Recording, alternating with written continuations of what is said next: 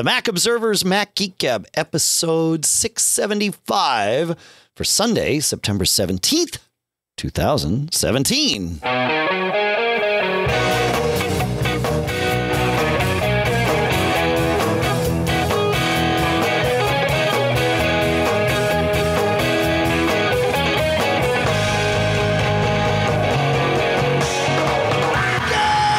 Folks, and welcome to the Mac Observer's Mac Geek Gab. Just like I said moments ago, the show where you send in your questions, we answer your questions. We're kind of like Car Talk for Apple geeks. Kids, ask your parents if you don't know what that means. We are here for everyone. We share our tips. We share our cool stuff found. The goal is every single time we get together to learn at least 4 new things. We raised that bar earlier this year. It used to be 3. Now it's 4. But we're all up to that challenge, and it's a good challenge. And that 4 applies to all of us, including us, your hosts here, too. Sponsors for this episode include Otherworld Computing at MacSales.com, and you as our premium listeners, where you can learn about it at MacGeekGab.com/premium. Here in Durham, New Hampshire, I'm Dave Hamilton. And here in Fairfield, Connecticut, John F. Braun. John F. Braun. How you doing, man? Hey. I don't let my radio voice out all that often. I don't know why it came out right there. Mr. John F. Braun. In the morning. How are you today? Hanging. Okay. Well, hanging is good. Hanging is good. Let's jump to Mr. Larry here and see what Mr. Larry has to say. He says, once upon a time, I could insert the characters SS in front of a YouTube URL, whereas I used to, if it was www.youtube.com/watch whatever, I would do www.ssyoutube.com/watch whatever, and I could download the video. But now ssyoutube.com makes me buy a subscription to get the goods. So do you know any foolproof methods to download YouTube videos? And of course, before we get into this, I'll just say that I'll let your local copyright laws define what it is you are and aren't allowed to download and have offline copies of. But yeah, there are quite a few that I've used. The real trick that I've found with any of them is staying up to date with YouTube's changes. I don't think YouTube spends a lot of effort intentionally on the cat and mouse game, but they do keep making changes to the way they spit out their video streams these days.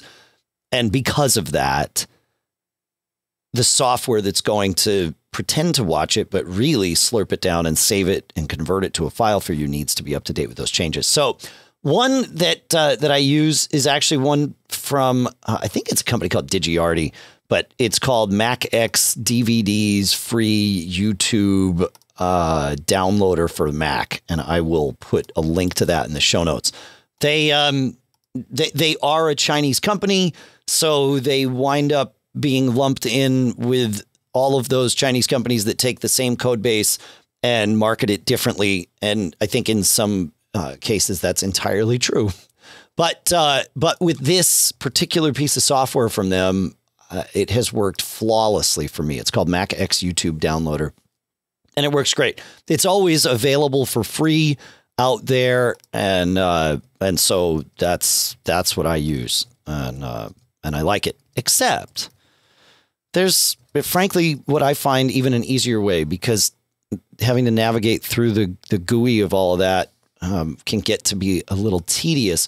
So I like the terminal. I spend a lot of time in the terminal, and there is a thing called YouTube-DL that you can install to the terminal. I install it through Homebrew, and if you have Homebrew installed, you just type brew space install space YouTube-DL, and it will install it. And then usage there's actually quite a few options you can do, but simple usage is just to type YouTube-DL space and then paste in your YouTube URL. It will slurp it down. It'll save it, I think, as an M4V file, and you're good to go. But you can use some command line switches to extract the audio only and save that in a format that you want. Or, I mean, basically you can do whatever you want. And if you have Homebrew installed, then you can keep it up to date with Homebrew. So that's how I do it.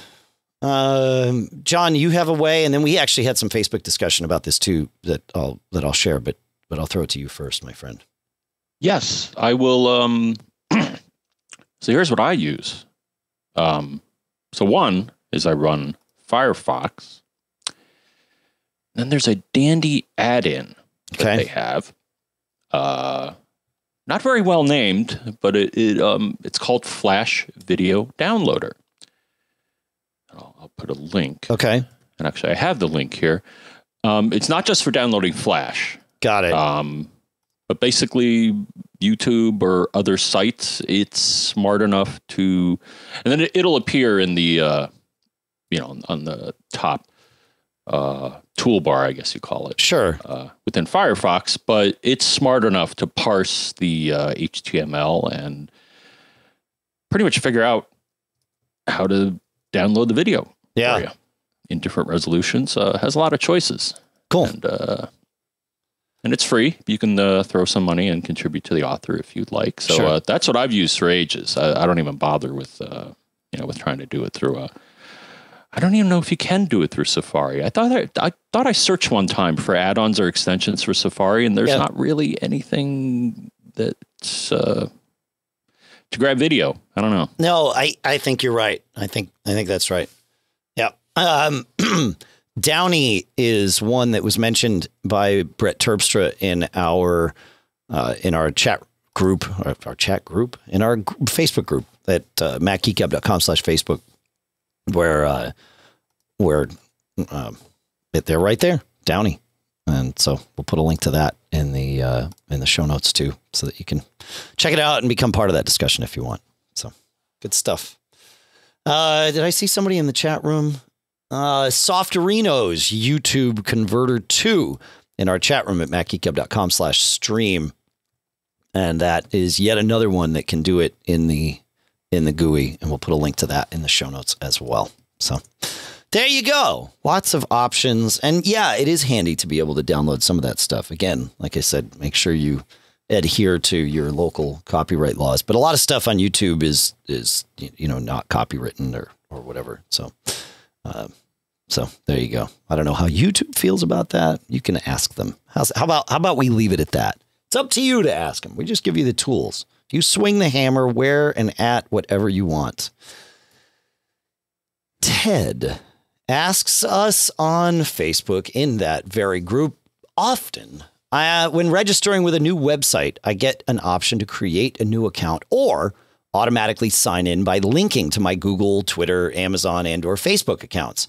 I have reflexively turned down these options as I don't like the idea of providing a new service that may or may not be trustworthy, any link to these other critical accounts. Am I being too cautious here? Do other people routinely use these links? So this is a great question because on the surface, I totally grok why Ted sees it this way. These are your accounts. It might be like Google might be, your email password. Facebook has a lot of private information, which is all kind of made public anyway. But, I get it. Like these are accounts you use every day and you don't want to give people credentials to those accounts. Here's the good news.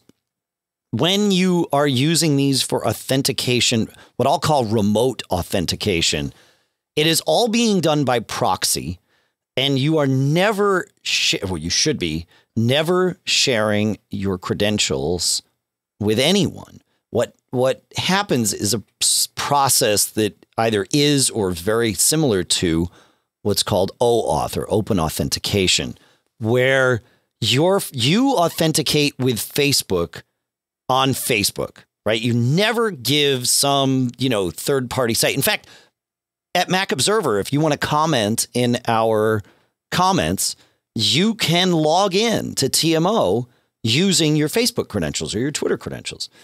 But you never give us those credentials. We don't have them. What happens is when you say, I want to log into TMO with Facebook, you are redirected to Facebook. And Facebook, if you're logged in and Facebook says hi, if not, it says, who are you? And you log in at Facebook. Like, you're never giving us those credentials. So you get yourself logged into Facebook. And then it says, hey, okay, you came here via the Mac Observer.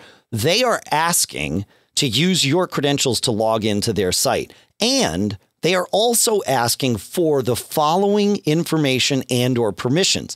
Now, for TMO, we're asking for a very, very small set of information. I think what we ask for is two things: your name and your email address. And your email address is what we actually use to create your account, so that if you have an account, if you want to do other things with your account, like sign up for a Mac Geek Gab premium subscription or any of those things, that's how we have that. But Facebook's very upfront about this. Like, this is what they're doing. Now, we don't. That's the extent of what we ask for.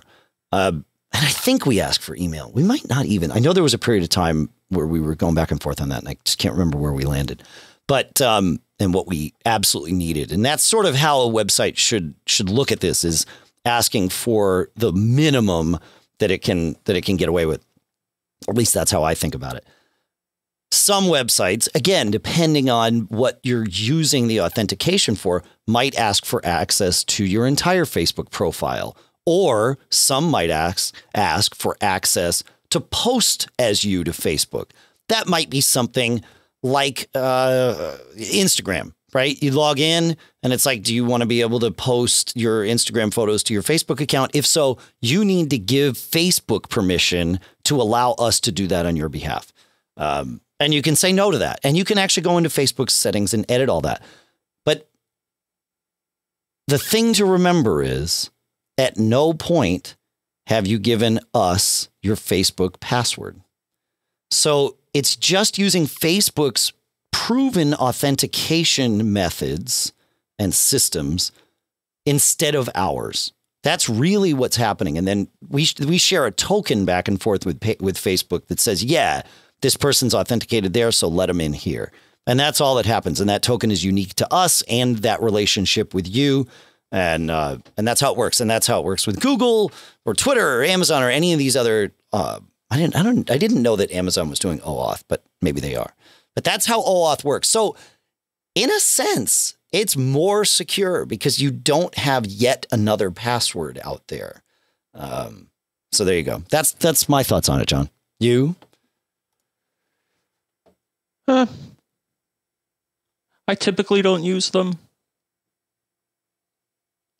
What's the reason for that? And that depending on what device or my preference would be to do a individual username and password for each site. Yep. Because the plugin, depending on the device you're using, may not be available. You know what I'm saying?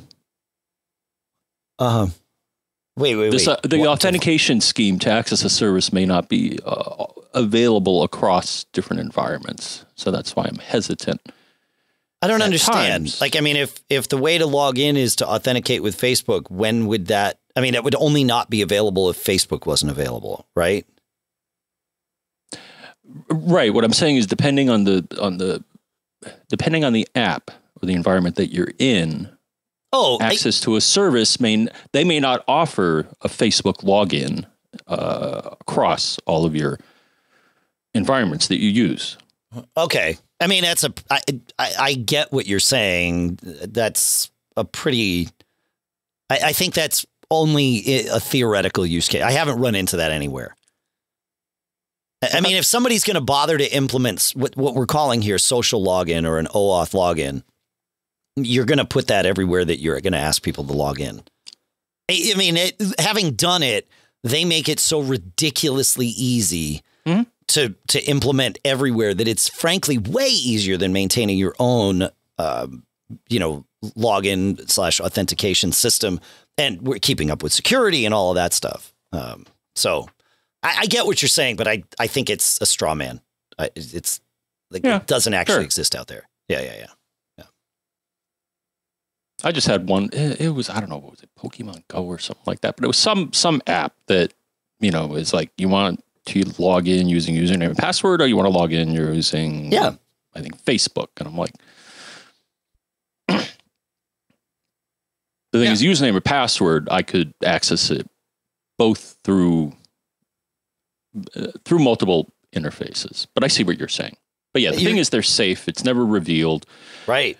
And actually, the other thing is that they all typically, and it's, you know, a good thing to go through, will offer a list of apps that you've authorized. You may want to go through that every now and then. Yeah, we'll put a link into the show notes about there is a place on your Facebook account where you can go and see all the things that are authorized to use, all the external apps and services and sites that are authorized to use it, and you can go and kill those off. So yeah, and same with Twitter. Every now and then I'll look through my Twitter account and see what apps I've authorized to use my Twitter credentials, and sometimes I may want to clear some of them out. Yeah. And then it'll just stop working. And that's it. Like, the site has no other way. Once you kill off that token, it has no other way of getting to you. So, and as somebody in the chat room saying, actually right in the show notes, saying that Google Plus does the same thing, which of course, yeah. So we will find those links. And when I say we, I'm hoping somebody in the chat room can find those links for us while we're finishing the show. Otherwise, we'll make it happen one way or another. So, all righty. You want to, now let's go to Ken here, because Ken has experienced woes with multiple app stores this week. The first one, he says, with the release of the new iTunes 12.7, with the App Store having been removed, I'm guessing people are wondering what will occur when the app you always use gets pulled from the App Store and you can't re-download it. I'd be interested in your thoughts, as I use this as my backup to sync across many devices without having to re-download. Yeah, so iTunes, or Apple, in releasing iTunes 12.7 earlier this week, removed significant functionality. I mean, they did sort of, in a general sense, the thing that lots and lots of people have been clamoring for, which is make iTunes more simpler. But they took away the feature people didn't want them to take away, and in a sense didn't replace it with anything. And I think that was sort of the hope, was make iTunes simpler, but give me another app instead. Well, you have another app instead. It's just not from Apple, and you have to pay for it because developers need to eat. It's called iMazing. If you have those app files saved on your computer, iMazing can go ahead and put them back on your phone for you just fine. So that is the workaround. In a sense, Apple has done a reverse Sherlocking, and instead of taking a feature that someone else offered in a third-party app and integrating into their own, they have divested themselves of a certain feature, and that makes for sales for third-party apps. Which, hey, there you go. So, yeah, iMazing is going to be your friend in that regard, at least until Apple. We have no indication from them what their plans are, but there you go. That's how that works. Before we move on to question number 2, any thoughts on this? Any other paths that people like Ken might use? Yeah. I mean, it didn't work quite the way people expected it to for a while anyways, the whole app section of iTunes. So I think that's why they cleared it out. What didn't work about it? It worked exactly the way I thought it would work. I could buy stuff on my computer and then go download it on my phone. Or the apps section, the section that would show your apps on your device. Mm-hmm. I found that for quite a while, it never quite synced with what was on my device. It's just me. Really? I used to use it all the time to rearrange, my screens and clear out apps and all of that stuff. And that I was, and the thing is, I was looking for that recently, and I'm like, oh, that's right. It ain't there anymore. Yeah. So iMazing is your friend, and you can get a trial and all that stuff. They're not currently a sponsor of this show, but they certainly were for a long time. We would have recommended them either way. But I think, no, okay, so they took that. I don't know if the coupon code MGG still gets you 20% off. I'm trying to figure that out in my haste here. I can't. No, I don't want to pay education disc. I don't know. Yeah, I can't find a place to put in a coupon code. But it used to be MGG, or maybe MGG20 was the coupon code there. I can't remember. But if that works, let us know. We'll put it on the page at macgeekgab.com/sponsors, where you can always see the deals that, even if the sponsor's not current, if they exist, we like to keep them there. So there you go. That's a good resource for you. In fact, I'll put that in the show notes, .com/sponsors for you there. And okay, so question number 2 is, let me go back to Ken here, is second. Have you ever had the issue where an app has, a Mac OS app, so purchased through the Mac App Store, has in-app purchases? He says, I have an app that I use all the time called Backup Flickr for iPhoto, or Backup Flickr for Photos. And I purchased the advanced features via in-app purchase. Now, for some reason, the app doesn't know that I have those enabled. But if I try to repurchase those features, I am prompted that I already have this. But then it goes into an infinite loop and never activates this particular section of the settings. Pressing Restore Purchases gives me the same result. I've tried approaching the developer, but they never respond. I tried Apple, and they basically said, bad luck. They did tell me they could contact the developer, but as it's a big secret, I don't know the outcome, if any, of what they might or might not discuss. He says, I'm guessing maybe there's a file I need to delete, but I can't find it. I have deleted and reinstalled the app with the same result. Yeah, so what you're dealing with here is, in a sense, kind of, John, what you were alluding to with the social login stuff, that a developer has implemented a feature and has not implemented all corner cases where that might not work. So there's something about Ken's setup here that makes it so how the developer wrote in the hooks to the in-app purchase stuff doesn't quite register. And Ken has tried to sort of pave the path clear in hopes of bringing that in, but hasn't been able to. So 2 things.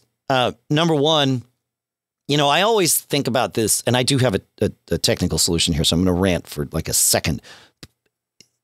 With in-app purchases, or really anything purchased in the App Store, I've always said that unless a developer really goes out of their way to change this, anybody selling things in the App Store has one customer, and that customer is Apple.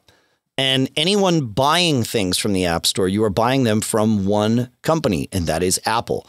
And Apple is then acting as the intermediary to broker that purchase and to get things from the developer that you might want as the customer, and to get money from you that the developer might want. And of course, as with all arbitrage, Apple takes their cut of handling this transaction, but they also obscure it. Like you said, you can try and get in touch with the developer, but you've never really had a relationship with that developer, not even when you purchased this feature from them. So it makes it difficult, but it also gives you one place to go to complain. And in this case, I would just tell Apple, I want my money back. I know it's been a while since you've purchased it. You probably don't actually deserve, you've like already gotten your money's worth out of this feature. But at least if you do that with Apple, it might trigger a little bit of something that gets back to the developer, and maybe they'll pay attention. So that's one way. The other way might be to remember that all of the apps from the App Store are sandboxed.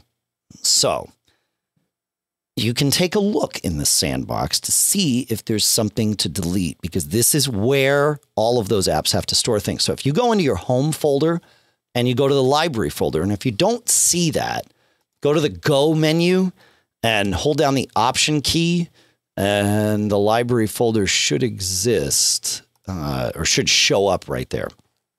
I think. Right, John? Is that still the way it works? I know they keep changing that functionality. It's not happening for me. But you get to your library folder. We'll find an article that'll get you there if our paths don't work. Once you're there, there's a folder called Containers. And inside Containers, this is the top of the sandbox. You will see a slew of folders, starting with COM. They're in reverse domain order. And so you're going to look for the folder that is the one for whatever this app is. And then really, if you're going to delete the app, just delete the folder. You'll lose any of the settings that might have been here. But I think that's sort of the point, is you want to pave it clean and get that stuff out of there. So paving that out of the way and then reinstalling the app might do this. Or in fact, you could just blow this folder away and then rerun the app and see if that'll do it too. But always remembering that sandbox is there inside home library Containers is the place to start that stuff. Yeah. Good, John. I like the sandbox. I won the sandbox. You don't want to do that? You don't want to play that game today, John? No. Okay. Come on. It'd be fun. All right. Let's see. Where are we here? Moving. Come on. No, you don't want to play the I won the sandbox game? Okay. I'll even take the even numbers if you want. It's just fun to play. You want to take us to Kirit, please? Kirit has an interesting one that I have never seen, but let's give it a shot. I have a MacBook Air 13-inch early 2015 with 10.12.6. Since the update, the Bluetooth just says Bluetooth unavailable. And by that, I think he means what happens when you click on the Bluetooth menu, which you can choose to put in your menu bar. If you go to System Preferences, Bluetooth, and click the little box that says Show Bluetooth in the menu bar. I've Googled and I've done this. Thrown away Bluetooth preferences. Good. Reset the SMC. Okay. Reinstall Sierra. Ooh. Okay. Still not there. Any thoughts? So I implemented some Google Foo as well, and those are all good things to try. I think he's tried everything except one that I found someone suggest, and that is to reset your NVRAM, or PRAM, as it's called. Because I believe a Bluetooth setting is stored somewhere in there. So resetting the NVRAM certainly can't hurt. I don't know if it's something you should be doing all the time. But no, I don't hesitate to do that when I have a problem. Mm-hmm. It's always something to try because the contents get corrupted and you may have things happen like your Bluetooth doesn't think it's there anymore. Right. Right. The final thing is that, well, your Bluetooth module may in fact not be there anymore, or at least broken or defective. Defective. Yeah. And the way you can probably tell that is, so if you go to the Apple menu, About This Mac, System Report, Hardware, Bluetooth, should see something there. It's going to give you all sorts of statistics about your Bluetooth module. If you don't see anything there, then I would say that your hardware is kaput, or your Bluetooth module. There's a good news. There's a silver lining to this, though, John. Yeah. And that's that you can buy a new Bluetooth module for like $6 or certainly less than 10 from Amazon. And not only will that, because I've done this where I've just, I guess it's this computer here. My Bluetooth module works, but it didn't support like Bluetooth 4 LE because it's only a 2011 iMac. And so I bought just a little USB dongle. I mean, it barely sticks out of the USB port. It's just, sits right in there, and it's Bluetooth 4 LE. It cost me, I don't know, $8 or something on Amazon, and it just works. And the cool part is I didn't need to install any drivers. The Mac just saw it and made it my primary Bluetooth module. Like, I don't even know how I'd go back and use the internal one short of, removing this one physically from the USB port. So I think for Kirit here, just, spend the whatever, $8. I'll put a link to the one that I bought. It's not currently available, but you can see a picture of it. And there are others on Amazon that look very, very similar. In fact, if you scroll down in the what other items do customers buy after viewing this one, you'll see several that look exactly the same. Just buy one of those, and you should be all right. Well, the other thing Yes. is looking at the date of the machine. Yeah. If it's a 2015 and you have AppleCare. Oh, well, yes. You may want to go to Apple and say, please fix it, or at the very least, have them try to diagnose it for you. Any excuse to get a new motherboard from Apple at any time during your AppleCare. No, seriously. Like I highly, if you have AppleCare, and really you should, and I know extended warranties are, silly in most cases, but I've found them to be quite valuable with Macs. You get a completely different level of service with AppleCare. Oh, well, every portable or notebook Mac that I've had, I've gotten AppleCare for. I don't think it's worth it for desktop. That's just my humble opinion. I disagree because it's way cheaper. Well, I didn't get it desktop. I didn't get it for my Mini. Oh, yeah. With an iMac, because an iMac is basically a portable in the way the tech is put in there. It's all flat and it's got a screen. But I think with the iMac, like I always buy my AppleCare from a company called LA Computer Company at lacomputercompany.com because they sell it at a discount. And I think even for a 5K iMac, you pay like $179 or something for AppleCare. It's silly not to buy it. And it'll save your bacon. And like I said, if there's anything that you can find or that Apple can find that gives them an excuse to replace your motherboard at like the 2+ year mark, man, that's a win in my book, because you get a brand new motherboard, your GPU, you can get if you can get a new GPU from them, you're certainly getting a new CPU, or often getting a new CPU when they do the motherboard replacement. Not always though. Some of them are removable, but yeah, I highly recommend it. So there you go. Yeah. Yeah. Cause Bluetooth can come in handy if not for talking to peripherals. A lot of the advanced features within Mac OS need Bluetooth on to work. Right. Oh, yeah, definitely. Definitely. All right. Well, we'll put a link in the show notes to LA Computer Company's AppleCare. It's good stuff. And then when you get AppleCare, take what I do is and I do this with hard drives too, because you can often convince Seagate and Western Digital to replace your hard drives if there's just like even the inkling of things. So I put a note in my calendar 6 months before AppleCare or any extended warranty that really matters to me is about to expire. And that way I'm just more hyper aware of, okay, we're in the home stretch here. Is there anything going on that I could ignore, but could also be the thing that if I'm willing to part with my computer for, whatever, 2 to 4 days might actually get me up to speed. And I put that in my calendar as a little reminder, and then I don't think about it until the time comes. So just little tidbits from, the mind of Dave. Yeah. Good, John. Very good. All righty. I want to take a minute and talk about our sponsor for this episode, which is Otherworld Computing at macsales.com. They are, we say this all the time. I mean, they've been around so long that they just know what they're doing, and they make some great stuff. They understand all their products, but they finally now are able to ship in quantity their Thunderbolt 3 docks. And these things are awesome. I tried their Thunderbolt 1 dock, and then I used their Thunderbolt 2 dock, and they engineer these things to have all the stuff that you need where you need it, right? So their Thunderbolt 3 dock, it has on the front of it, so like it's a great size dock. It would sit like right with your computer or underneath.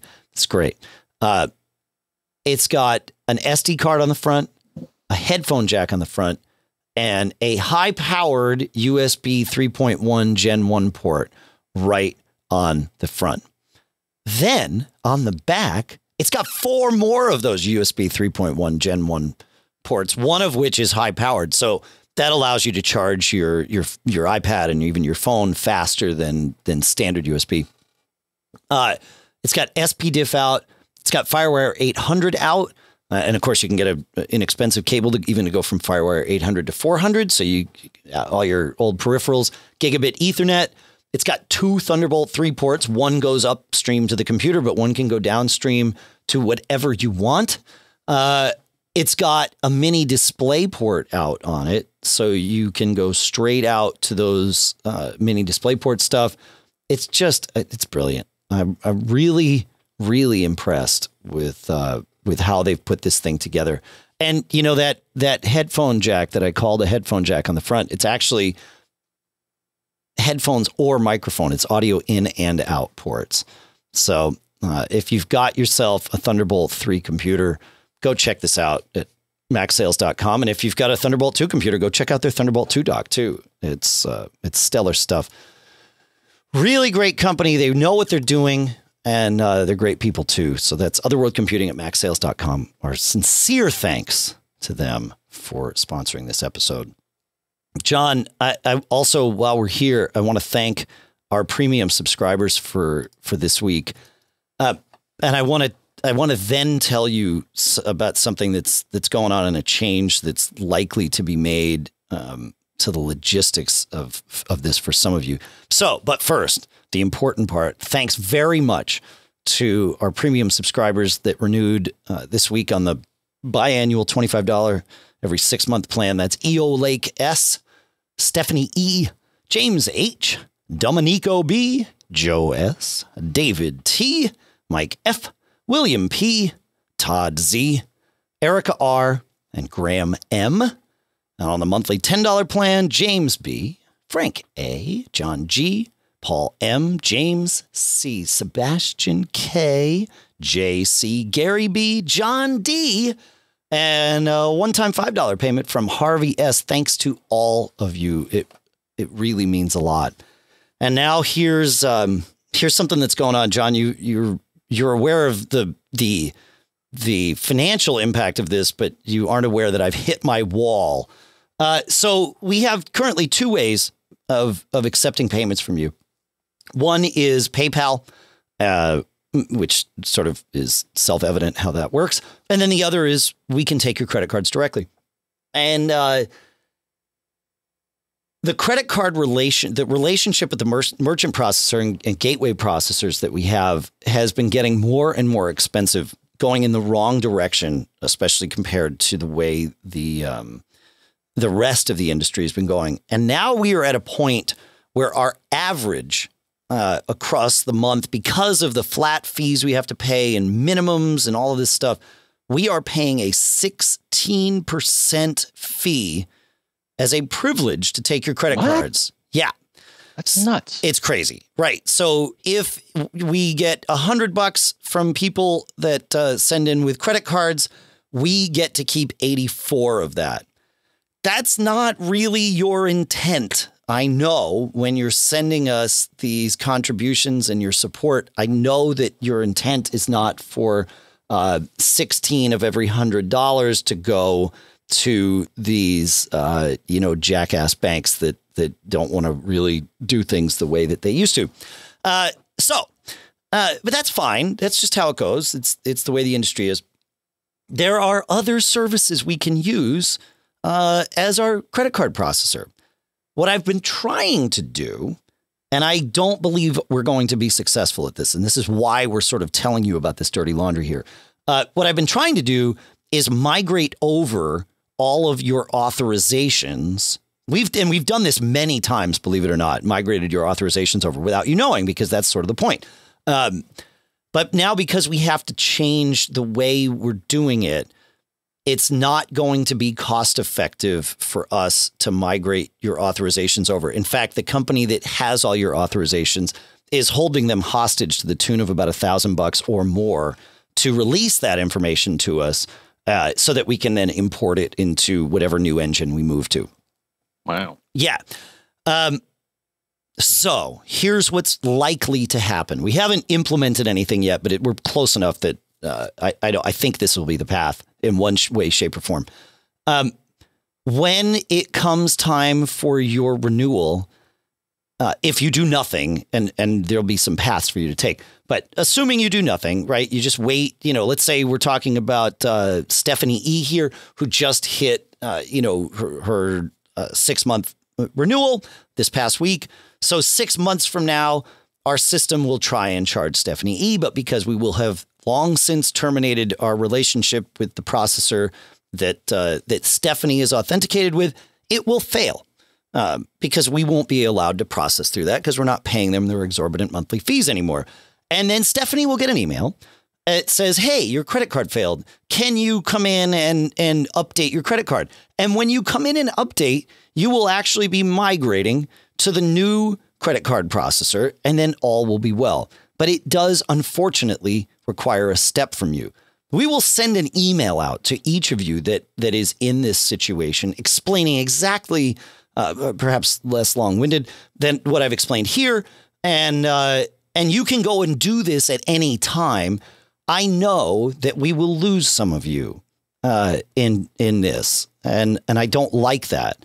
But I also like a lot less the fact that we are paying these exorbitant fees, especially, I don't like it because there's the obvious part where it's like, well, this is money that we should have. But really what bothers me the most about it is that, this is money that you folks are contributing to us and it's not getting to us. And I know that sounds sort of reverse and counterintuitive, but that's the thing that every time I look at these reports, it's like, man, they're just stealing this money. This is not cool.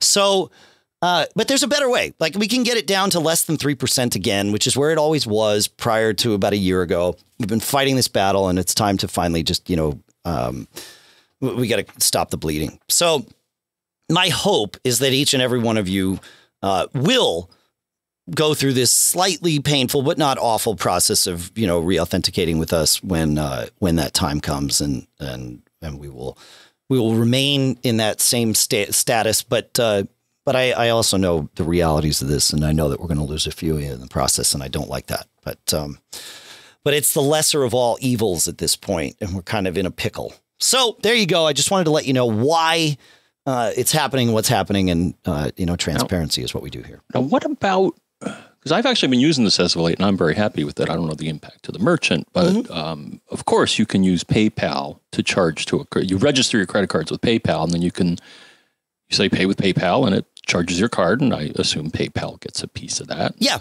PayPal's fees are about that. They're just shy of 3%, and you can, and we could, and actually. You probably haven't noticed this, folks, but if you, as of Thursday night, if you come to the website to sign up new, you don't have the option of putting your credit card in any other way than via PayPal because I turned the old one off. It's still charging people that have pre-authenticated this way, of course. It's just not an option. I'm not going to give you a way to sign up with a system that we're going to walk away from.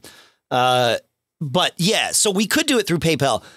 Honestly, the biggest problem with that is there are people out there that, for whatever reason, are not comfortable using PayPal. And so we want to have another option for you. And we always have. And that's fine. Now, one of those options that we could move to is called PayPal Pro or PayPal via Braintree. Is that what it is? Whatever it is. They have one where you don't actually know that we're using PayPal as the processor. Like you don't have to go to PayPal's site. You just like you always have, you give us your credit card number and it just processes and we choose whoever we're using on the back end. You would have no way of knowing who we currently use, nor would you have any way of knowing we're using PayPal. So essentially just treating PayPal like a merchant provider. And that's one way we might go. Another way is a company called Stripe. That is more likely the direction we're going to go, largely because it would also allow us to begin using Apple Pay right on the web. So I think we're going to move to Stripe, but we're investigating all the options. So we'll see where we wind up. There you go. Banks. Thanks, you say? I said banks.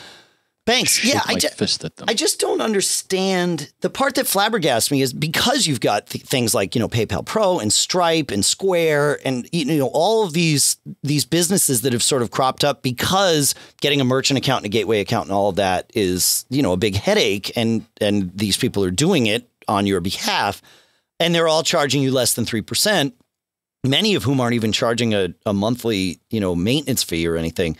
I don't understand why the folks that are doing, the gateway and the merchant processing are charging so much more. But there is some flexibility that comes with that. Yeah, I know. But it's like if your customers are leaving in droves or not even coming to you in the first place anymore, that's not such a good business model. But whatevs. So yeah, they figure you don't have a choice. But that's the thing. They're not stupid. They know we have a choice. I don't know. Anyway, I always try to keep the dirty laundry out of the show because it's just not interesting, or it's just not topical. It might be interesting. It depends on who you are. But I'm sure on your small business show this would be exactly. You haven't discussed it already. This is quite appropriate. It's quite appropriate, but because it's going to impact you folks. So anyway, let's move on. Thank you for your time on that, and we will endeavor to do that. While we're on it, it's a perfect segue into Ken's question from Facebook, because one of the things coming with iOS 11 on Tuesday is Apple Pay Cash and person-to-person payments, or is it? And Ken on Facebook asked, whatever happened to this? He says, I've been running the Gold Master of iOS 11 on my phone, and I don't see any indication that this is there. So Apple with iOS 11 at WWDC, they announced Apple Pay Cash and person-to-person payments. And the way it works is inside Messages, a new little app will show up at the bottom that lets you use Apple Pay to send money person-to-person. That app is not there yet. And if you visit Apple's website and now the press release about it all, you will see that it says coming this fall.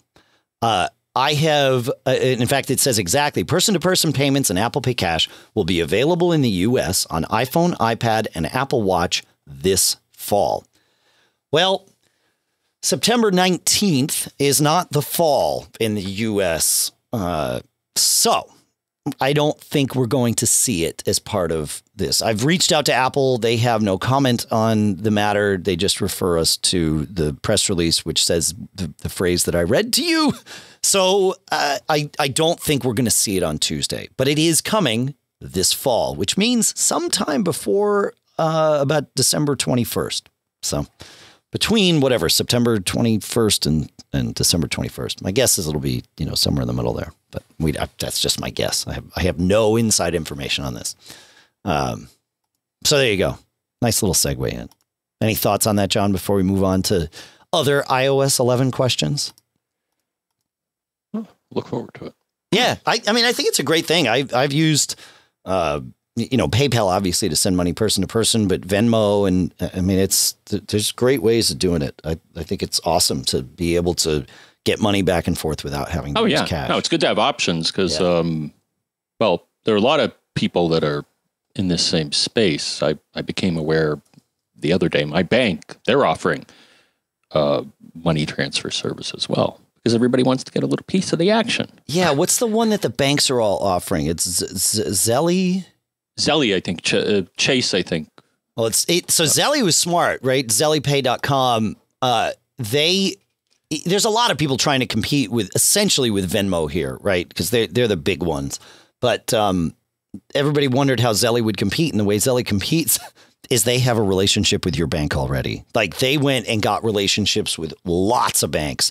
And inside your bank's app, you can just do it right from there. And then so they jumped up pretty quick. So we'll put a link to them too. But you probably already have a free Zelly Pay account, which is sort of the key. And not that you can't, I mean, you can get Venmo for free too, but it's already set up and linked to your bank, all that stuff with Zelly. So Zelle, for those of you wondering how they choose to spell that. Yeah, good stuff. All right. Andrew, again, in our Facebook group, says, I just used iOS 11's screen recording for the first time to send a little tutorial to a family member on some settings changes. So handy.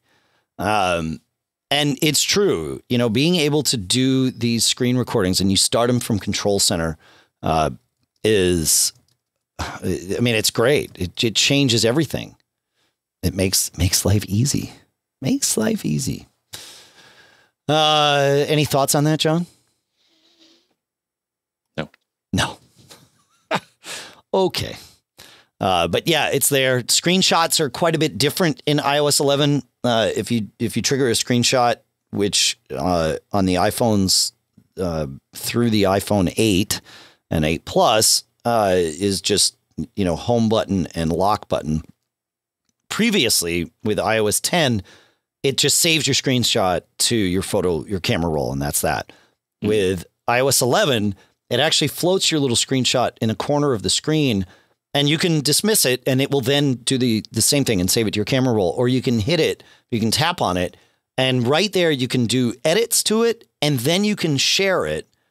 And after you share it, it asks you, okay, now that you've done what you initially wanted to do with this, do you even want me to save it to your camera roll, or was this just a screenshot to show somebody something and you don't want it cluttering up your camera roll, and so you can discard it after you've, you know, sent it with messages or airdropped it or any of those things, which is pretty good. So yeah, I like it. Oh, and another tip, because this drove me crazy actually. You know, with iOS 10, if you want to enable or disable or tweak your AirDrop settings, you just swipe up to Control Center. You won't see AirDrop in Control Center when you swipe up in iOS 11. So there are two ways to do it. Number one, you can go into Settings, and I believe it's in General AirDrop. It is. And there you can choose from the three options you're used to: off, contacts only, or everyone. But there's another way, a secret way, John. And that is if you swipe to Control Center, it's different in iOS 11. But there's one section that has 4 buttons in it: airplane mode, cell radio on or off, Wi-Fi, and Bluetooth toggle. But if you 3D touch on that, it will expand and add 2 options. One is AirDrop, and the other is your personal hotspot. And so you can toggle those right from within Control Center with a quick 3D touch on the one that has airplane mode in it. That's the best way to remember.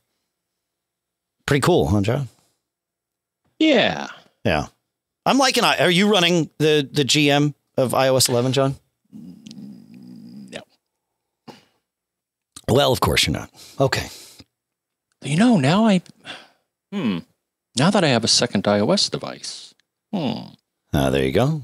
Yeah, yeah. So I got so I now have an iPad Air again. Okay. All right.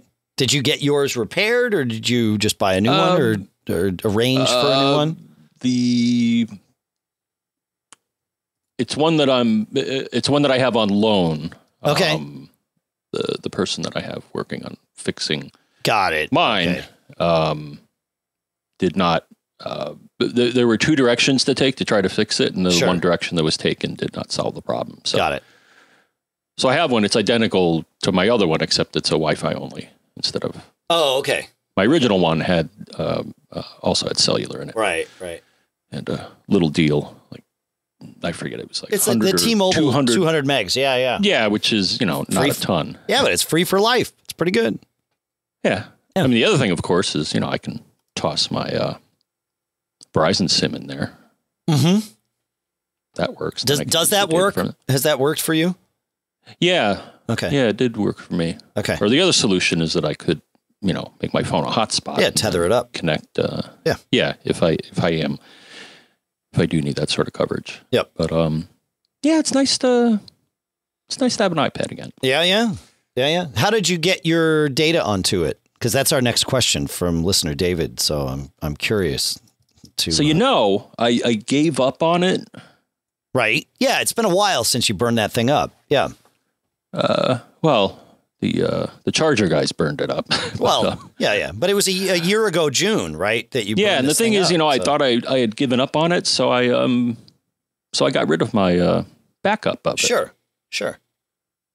So when I got this one, I'm setting the thing up, and it's like so do you want to start new or do you want to restore from a iCloud backup? And I'm like, let me try this. And it's like, oh, well, there's your iPhone 7 backup in the cloud. You want to import that? And I'm like, sure. Huh. Yeah. All right.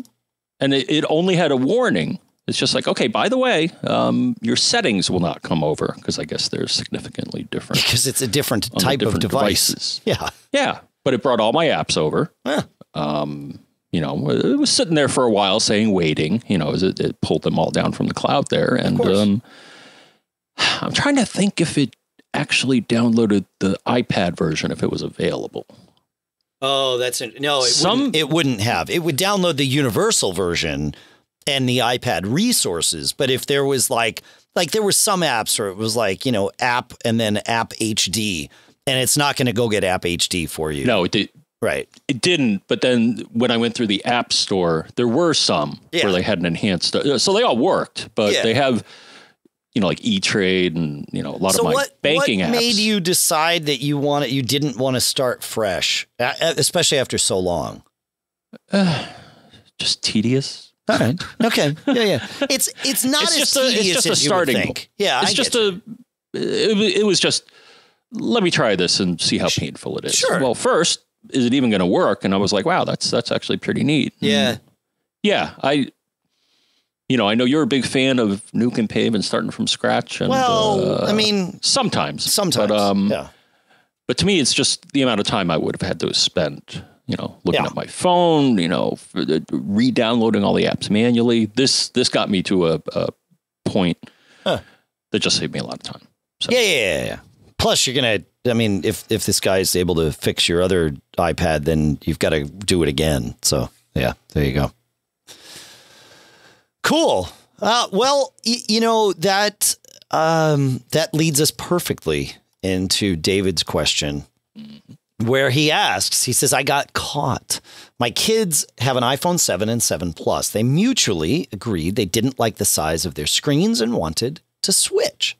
I made sure they had up-to-date iCloud backups. I erased the devices, swapped SIMs, and proceeded to download the backup. I was able to complete the job with the 7 to the 7 Plus, but I get an error that I'm unable to restore the backup from the 7 Plus to the 7.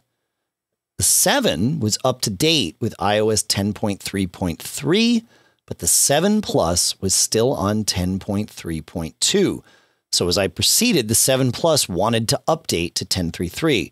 I'm not sure if this is the reason for the error, as there isn't much detail. I tried to find the old 10.3.2 software file, which I did, but since Apple is no longer signing these, I was unable to complete it. I still have an up-to-date backup in the cloud that both phones now have 10.3.3. The iCloud backup is from 10.3.2, and I don't have a local backup. Can I make my 17-year-old happy as she is giving me nasty looks as I type this message? Yeah. Short of buying her a vehicle, I think there is actually a way to make this work. The trick is, you can't restore a backup onto an iPhone running an older version of iOS than the backup was made with. But once you get that iPhone up to 10.3.3, you should be able to restore a backup to it. You have to, once you get it up to 10.3.3, you have to go through and factory wipe the iPhone to get it to even offer to grab an iCloud backup. But you do that in settings. I'm in the wrong settings here. You go to settings, general, and then at the bottom of the settings menu is reset, and you do erase all content and settings, and then that'll sort of bring you back around, and that should pull that backup down, even though the backup was made with 10.3.2. Just like to your point, John. Obviously the backup of your iPhone 7. Oh, maybe it actually your backup was newer. I was going to say you weren't pulling your old iPad backup in, but it'll pull in the backup from 10.3.2 to 10.3.3. It would pull in a backup from 10.3.2 to iOS 11. That's going to work just fine. Devices run the same OS, so yeah. So just get yourself up to date, and you should be all right. That's the trick. That said, if you're about to head into this, let's use David's story as a cautionary tale. get your software all up to date first before you start doing backups and swapping and all of that. It's just way easier if everything's in sync. Because I know a lot of you are about to do this hokey pokey if you get one new iPhone for the family and all of that stuff. So just be aware, and I think everybody will make it through. So John, while we're here, Apple had their announcement this week, and I figured we'd talk a little bit about that. I did not. So Apple announced the iPhone 8 and 8 Plus. They announced the iPhone 10. They announced the Apple TV 4K and the Watch Series 3. And 3 of those things went on sale for pre-order on Friday. And then one of them, the iPhone 10, we've got to wait another, 5 or 6 weeks before those pre-orders happen at the end of October. I'm going to shake my fist. Shake it up, baby. Well, I'm going to shake my fist because I was all ready to watch the event on my Apple TV, and I had seen the channel show up. Yeah. You know what happened? Like a few minutes before when I went to the same page? No. It said, sorry, Apple event's unavailable. Try again later. Oh. Like, are you kidding me? So what I did is went to the web page and airplayed it to my Apple TV. But it was like, what terrible timing. Yeah. I wasn't the only one. A lot of other people had problems doing it through the Apple TV. They had yet another tech glitch, I think, trying to get their You should have joined us. I was surprised you didn't join us for the I saw you guys. We now call MSTMO 4K. I saw that, but I think it would have been too distracting. Oh, it was great. It was fun. It was good. Yeah. Yeah, maybe I could have just done the text chat. Oh, you could have, but it would have been video. It would have been better to have you on the video. Yeah, for those of you that don't know, we did this once before, and we're now going to do it regularly with any announcement. What we came to knowingly love and call MSTMO 4K, where we essentially let you into the back room of TMO during an announcement. So there's the chatter about what's being discussed, and then also our sort of discussions about, okay, you write this article, you do this, how are we going to assign this stuff? But the chatter is there. And as John mentioned, there's a chat room where you folks can contribute to. And it's actually a lot of fun. Very, very, very helpful way to watch that broadcast because you kind of get everyone's perspective. You get ours, we get yours, and it really works out well. So look for that the next time we do it. Yeah. So that was a little you were going with the model of Mystery Science Theater, right? Well, yeah, we got a little snarky at one point, and I decided because, there was the 4K TV being discussed and we were TMO, it was instead of MST 3K, we've now called it MSTMO 4K. So there you go. For those that haven't seen it, and actually they have a new version of it now, but Mystery Science Theater is a guy and some robots making fun of terrible, terrible, terrible movies that yeah. Some of the worst movies ever made. The only way to get through them is to have these guys riffing on them. There you go. Yeah, there you go. So I didn't order anything, John. I didn't order a new Apple TV because I have a 4th gen Apple TV and I don't have a 4K TV. So there's no reason for me to do that. Other than, and every reason I'm about to share with you is like personal reasons, not business reasons. But even from a business standpoint, without a 4K TV, there's like literally no benefit in me supporting you folks with that. I also didn't get a Series 3 watch. I'm still on a Series 0 Apple Watch, and the features that they've added don't really appeal to the way I use it. They've since Series 0, they've added GPS, now an altimeter, now an LTE chip, right? And better processor for sure. But, I don't wear my Apple Watch every day. It's, probably a 2 to 3 day a week thing for me. And then I wear other watches on other days. But the LTE chip, both the LTE and the GPS are I don't need them for the same reason, and that's that I always have my phone nearby. Even when I'm out riding my bike, I always have the phone nearby. I don't swim. I don't do any of those activities where it would truly make sense to not have my phone nearby when using the watch. So at this point, there was no real reason. We have several of them ordered inside the TMO family, so we can certainly help you with that sort of stuff. So no watch.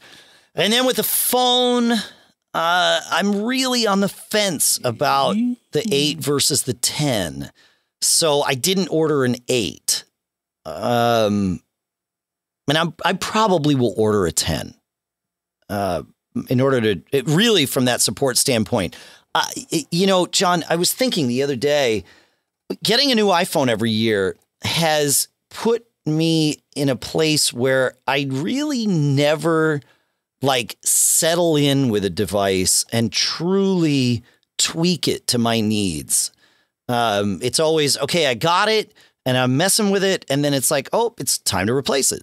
And so I never kind of do that second wave with the device. Maybe that's the right way to say it, right? Like you do with your Mac, or I do with my Macs, where, I get it and I migrate stuff over and then, it's somewhere in that, year to 18 month mark. It's like, okay, I need to start fresh with this thing. And I have the time or whatever it is. It's like, all right, I'm going to go through and either start fresh or clean stuff out and really, really dig in. That never happens with me on an iPhone. And so part of me has been sort of excited about, well, maybe I should just stick with the 7 and really tweak this thing. The last phone I did that with was my Trio 650. And I made that thing hum. Everybody hated the Trio 650 because it was so unstable. And you are totally right about that. But if you spent the time, and this probably took me 3 to 6 months to truly learn and tweak and get it. If you spent the time with that thing to learn what apps conflicted with others and which settings in which apps conflicted with which settings in other apps, you could, if you were willing to, be crazy and put in the time, you could get that thing to be the most reliable smartphone you ever had. And that's how it was for me. Is that the Palm? Yeah, the Palm. Yeah. Yeah. I loved that thing. I mean, I wouldn't trade my iPhone for one today, but the point is I spent a lot of time digging in and I just really haven't done that with the iPhone. It's just I have a mess of apps out there and, so I don't know. I got to say I'm with you. But I'll probably get an iPhone 10. I mean, all of that said, come 5 weeks from now, I have very little doubt that I'll be up ordering an iPhone 10. But I might wind up giving it to a member of my family instead of me. So there you go. Yeah. For me, I'm perfectly happy with the 7, to tell you the truth. Yeah. I did go to my Verizon store, and Verizon, like many others, if you're at least halfway into a payment plan for a phone, they'll let you upgrade to the next model. Unfortunately, as I think I told you a while ago, I had a drop event. So I have a small crack in the lower left-hand corner, non-display portion. So the phone functions perfectly. In my humble opinion, it's cosmetic damage. But when I stopped by my local Verizon corporate store, I said, what do you think? And they're like, nope. Yeah. We're not going to take a phone with cosmetic damage. You're going to have to get that fixed. So I also got to decide whether I feel it's worth it to get the screen repaired and look at who can offer that. And I think you told me that there may be someone that we've run into in the past. Well, I mean, I cracked is one, right? Well, that's it. And I think you said they may do something nice for me. So we'll see. Yeah, you have to talk to them. But I mean, they'll come out to your house and do it on site. They have, I cracked, it's actually a pretty cool model. They have relationships with a bunch of, independent folks out there and they'll, they've got flat rate and it's pretty cool. I've never used them, so I'd be curious to hear how that works. But yeah. So yeah. Is there a number of, Apple, I think will do it for $129, I think. Yep. Which, yeah, but I mean, there's the stores in your mall. Frankly, I'm not entirely convinced why you haven't just bought a screen and done it yourself. It's super easy to do. Oh, is it? Okay. Yeah. All right. I mean, if somebody's going to come out to your house and do it for a flat rate, you know that this is not a difficult thing to do. I mean, you have to be comfortable opening up electronics and accepting that there's a potential for you to make it a lot worse when you do. And so part of what you're paying these companies for is essentially a guarantee. Expertise. Yeah, and their expertise. That's right. Yeah. Yeah. Because, or I'll just decide not to get it fixed. Because like I said, the phone is perfectly functional. It's just something that would affect my trade-in or resale value. Yep. Yeah. And the 8, I looked at it. I mean, it's, kind of like the OS upgrade is like there's nothing in the 8 that I found compelling enough to convince me that I should upgrade. Yeah. And am I going to have to get new accessories and stuff like that if I get an 8? Is the 8 the same size as 7? Eight's the same size as the 8 and the 8 Plus are the same as the 7. It's the 7S, right? I mean, I think Apple would have called this the 7S were it not for the thing they wanted to call the iPhone 10. Because, if they had called it the 7S, now what happened to both the 8 and the 9, as opposed to now we just ask the question, what happened to the 9? And I don't think we'll ever see it, but who knows? I think we'll see iPhone 11. Well, that's as I joked and got a mixed reply to, that's the one product that they forgot to announce at the event was the iPhone 9, N-E-I-N. Yeah, exactly. So I this time around, I think I don't think I'll bother. The 10, the X, some of the new features are compelling. Yeah, it's a face new recognition, paradigm, though. Right. I don't know if I totally am I don't know how I trust it. I mean, I like the Touch ID. The Touch ID is handy. I was at a concert last night, and I wanted to. I actually had to text my son at a certain time. Actually, I needed to remind him to put the dog out, was really what it was. And I wanted that to happen before set break. So when my wife texted him on set break, she could hear, hey, the dog's already been out, and she wouldn't stress about it. So I texted him about halfway through the first set, and I did it discreetly. It was a general admission show. It was outside. And, but I didn't want to hold my phone up. I mean, I would do that if I wanted to take a picture or whatever, but I just wanted to do it low down. And so I used Touch ID, and I kind of had the phone off axis so it wasn't shining in anybody's eyes around me or anything. And I thought, if I had Face ID and not Touch ID, I'd probably have to type my password to do this instead of, because, otherwise I've got to look down at it and, I don't know. But that's sort of why I want to get the 10 is to learn about that so that we can, help support you folks and that sort of thing. And also just to learn about it because it's, I'm a geek. So, and then of course it has the new shiny. Well, it's the biggest screen we've ever seen on an iPhone. Oh, not that. The other thing, the power, if you will. Oh, Qi power. Qi, right? Yes. Qi pronounced Qi. Yeah, that's cool. It will be nice. The best part about that is that Apple's using standard Qi, right? And then they've got with AirPower, whenever that actually comes out, we'll see some enhancements to Qi that Apple is looking to make and then contribute back to the market. AirPower being the mat that can charge multiple devices simultaneously. And that is an enhancement to Qi that Apple's working on. But if successful, they plan to kind of contribute that tech back to the standard so everybody could support that sort of thing. So that's great. No, I like to see Apple doing that. And that's only on that's not on the 8. Not as far as we know. That's right. Okay, I was looking through the specs and I was like, did I miss something, or are they going to offer it on both? I don't know if AirPower is available on the 8. It probably is. I would assume it is, actually. Huh. Again, I was looking through the specs and I didn't see it as a point. Yeah. I'll look again. I mean, the wireless charge, the Qi charging on the 8 is definitely there. It is. Okay. Oh, yeah. But right, I just missed it. I just don't know if AirPower, I think it is. Yeah. I think AirPower would work on the 8 as well. Yeah. And then I think you can probably get third-party solutions for like my phone if I wanted to do wireless charging. I Well, you can get a case. I think you can already get a case that That's will. all. That's yeah, the I guess only it plugs solution. in. Yeah, And I guess it plugs into your Lightning port, or there's a pass through, and then. Correct. Yeah. Correct. Yeah.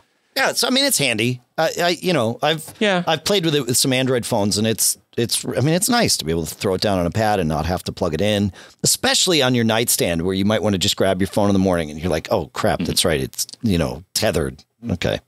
So yeah, it's good. It's good. So yeah, that, and the Apple TV, I'm on, I got a 1080p, so not going to do much. But for you don't have apps on your Apple TV. No, right? mine's the third generation. Yeah. Okay. Okay. And even that, the fourth generation, it's like, do I want to run apps on my TV? Nah. I have enough fun in games with my TiVo. Yeah. Yeah. I don't know. Well, no, we definitely use like things like Plex. We use on the Apple TV all the time. And so to have that app available, that's probably the single biggest in terms of time used. Plex is the winner on our Apple TV. Plex and Netflix would be a second, but definitely a second. We use Plex to watch movies all the time on our TV. So yeah. Whereas I stream for my Synology. Yeah, you stream from your Synology. Oh, right. And we can use DS video on the TV, so we can start the process from there as opposed to having to do it from our computers or phones. Yeah. So it's handy. And the watch. I'm not really an Apple Watch person either. Though I did get a new watch. Another Timex? Yes. All right. Hey, man. The band broke on my old one, and I tried to find a replacement band, and I'm having difficulty with that. So I looked at their product line. You might like the Apple Watch, similar to me. Like, especially, I know you ride your bike a bunch in the summer too, and having the tracking for that is pretty cool, and it's so seamless that the heart rate and all that stuff. It's cool. To have that. I would definitely miss that if I didn't have an Apple Watch. Because I will bring my phone with me and run. Yeah, but you don't run an app that tells me about my trip. Yeah, you get. But I know it wouldn't get my heart rate. Yeah, I used to just use my phone before the Apple Watch came out, and moving to the Apple Watch, it was like, okay, this is actually pretty cool. Some sort of fitness tracking is fun. Yeah. Yeah, and I know there are third-party products out there that, of course. Give you a heart rate monitor and tie into the app on the phone and stuff like that. But so it was.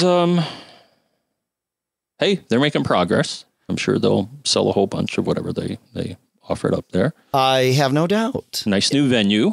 Yes. Yeah. It's good stuff, man. And the face thing worked exactly as it was supposed to, as far as I know. I know some people were like, "Oh, it failed." Are you talking about when it failed for Federighi? Yeah. That was just. I mean, it was just like Touch ID. Too many people had looked at it, and so it went back into, nope. I need your passcode, man. Somebody's trying to hack. So. I mean, at first I thought it was maybe like, that it was malfunctioning because there were stage lights on them, and it was just like it couldn't adapt to that. But, right. No, that wasn't the problem. No, apparently it can. And, because it has nothing to do with stage lights. It's and I not even about heard that, light. and I heard it even works if you're wearing cheap sunglasses. That's right. I like that when they showed the person's face and then they started changing everything, and it's like, nope, but I'll still recognize them. Yeah, for sure. Because when you think about it, people are pretty good at. I mean, there's, I'll see people I haven't seen in years, and it just snaps, and I'm like, is that so and so? I'm like, yeah, I think it is. People are really good at Face ID. So yeah, you're right. Humans are very good at Face ID. Yeah. It's interesting stuff. Like I said, I think it's cool. I'm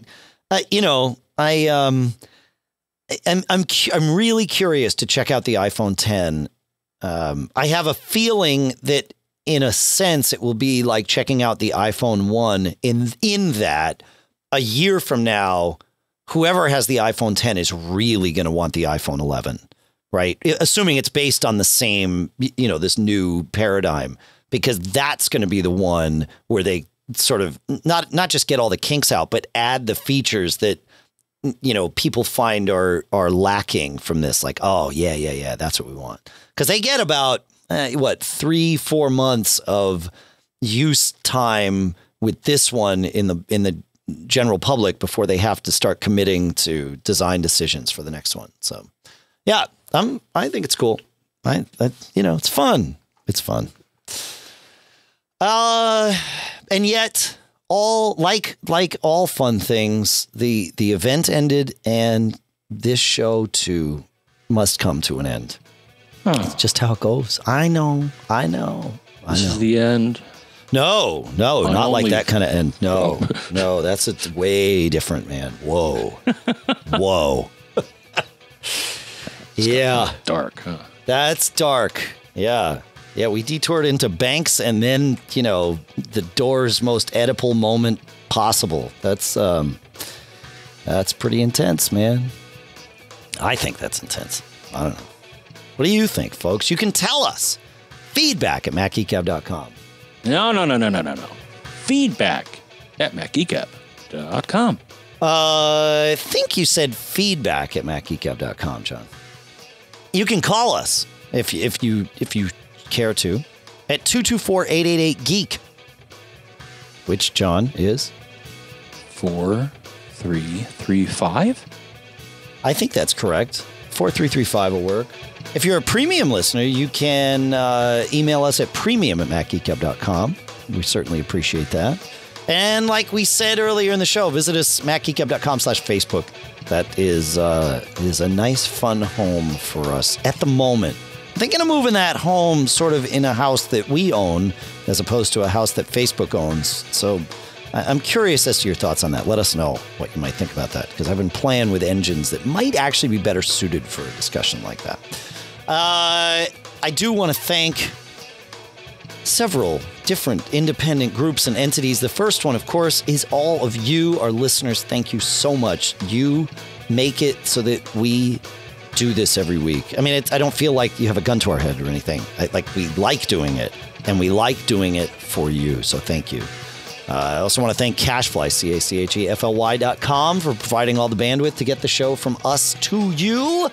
I want to thank our sponsors, of course, Otherworld Computing at MacSales.com, and then the folks in the podcast marketplace, Smile at SmileSoftware.com, Barebones Software at Barebones.com.